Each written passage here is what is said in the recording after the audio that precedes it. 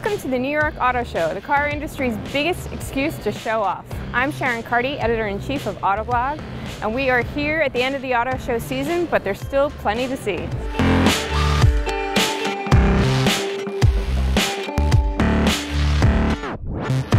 All right, we're here at the Dodge Charger with Senior Editor Steve Ewing. Steve, what is it about this car? Why are we talking about the Charger today? The Charger's just a really cool car. Honestly, it's a big, fast, rear-wheel drive American muscle sedan.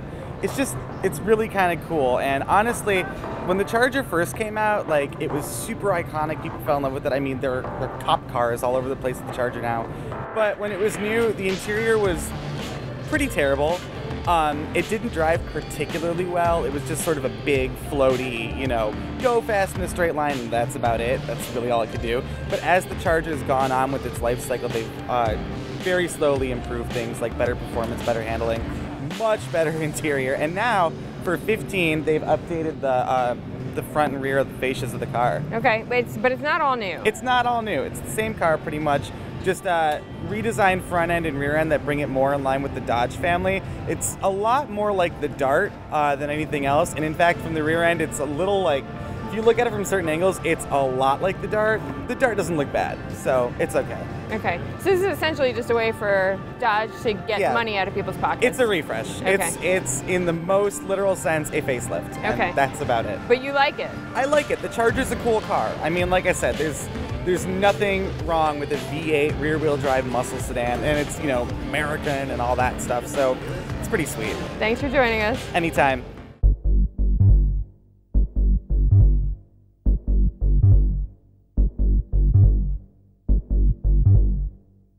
All right, we're at the 2015 Toyota Camry with Associate Editor Pete Bigelow. What do you think of the car?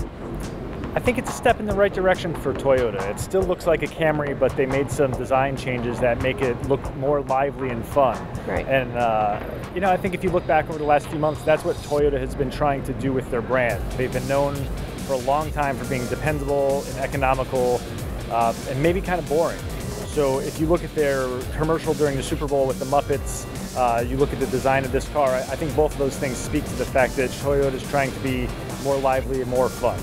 Yeah, well, I mean, it's the most popular selling sedan for the last 12 years. We heard some statistic yesterday about like 50 Americans go home with a Toyota Camry every hour. So it's definitely popular. It's just not really all that exciting.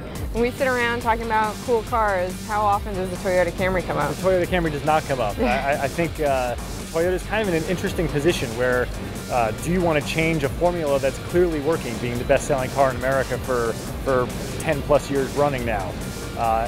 And they need to keep up with the Joneses, yet they are the Joneses.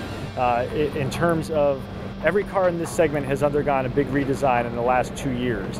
And clearly design has been at the forefront of those changes overall. And Toyota needed to make some steps to make sure that the Camry stayed very competitive. So what do you think when people are going in to buy a Toyota Camry? Like, what do you think their number one priority is? Like, what is their shopping list, top of their shopping list? I think that's an interesting question because I think on paper their shopping list is price, is safety, is dependability. And clearly the Camry is a top safety pick from the Insurance Institute of Highway Safety, and I think it fits the bill on all three of those things. But that's on paper, and I think when you look at a car, those priorities can change very much so on, does this car look nice? Does this car look fun? And I think you look at cars like the Mazda 6, maybe the Hyundai Sonata that was just unveiled across the stage over there, and those cars frankly have looked better than the Camry.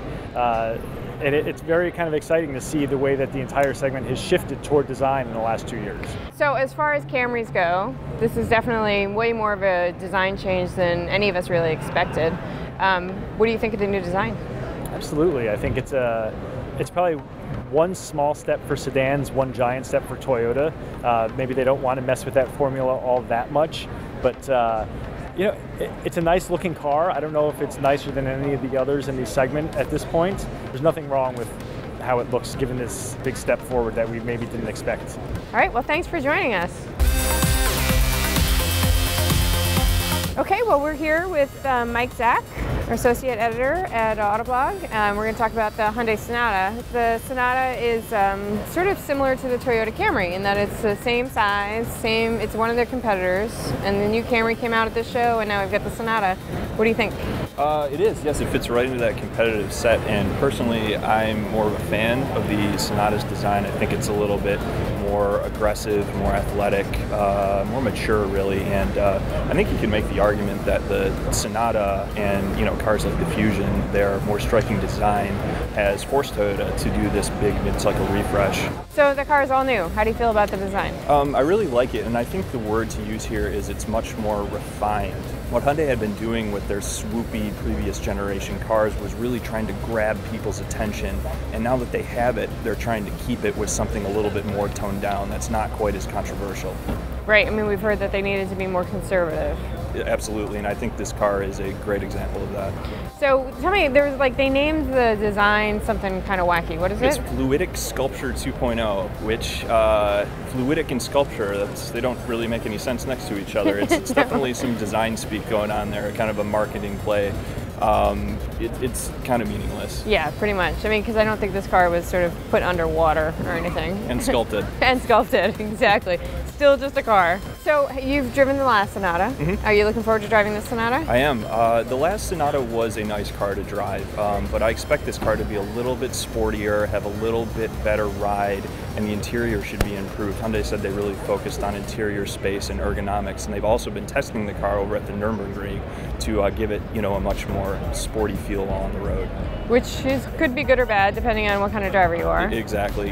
This car, a lot of commuters are going to be buying this car, so they might not like a stiffer ride with this more punishing suspension. So it'll be interesting to see how far they went with that. Yeah, it'll be interesting to see if it hurts your kidneys when you go over a pothole. Exactly. But the upsides of that, of course, are you're going to have a car that's much sharper. The steering is going to be much more responsive. It's just going to handle better on the road. Well, thank you very much, Mike, for joining us. Thanks for having me.